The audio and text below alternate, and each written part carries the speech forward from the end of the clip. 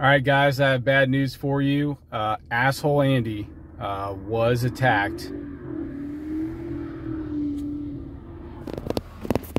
Look at that. Wow. Some guy did a massive burnout because he saw me making this video. That's pretty weird. All right, well, invest in Michelin stock. Shit's going up, apparently. So look, Asshole Andy was attacked with an unknown liquid. I think it's cum.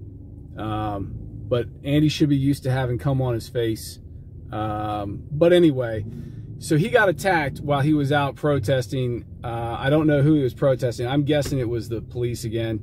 Andy hates police, doesn't want there to be any police, yet always calls the police. It's really good entertainment to watch Andy get attacked for protesting the police and then immediately call the police for help or yell, "Call the police, help," while he's being attacked. It's awesome. But anyway, I'm pretty sure he was protesting the police, and he was standing on a street corner. Here's the video. We wish Andy all the best. Hopefully he stops getting attacked.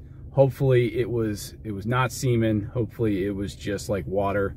But you know, who knows? It's Florida. I mean, it could be alligator piss, iguana piss, and these people were apparently snowbirds. Like, they come down for their second homes and then they terrorize people like Andy who live there year round. So here's the video, and go to Charlotte County Copwatch and give him your support. Bullshit, I'm fighting for freedom. What are you fighting for? Fascism? I've already done that, my man. Really? Yeah. Then you should be fighting the despots here, man.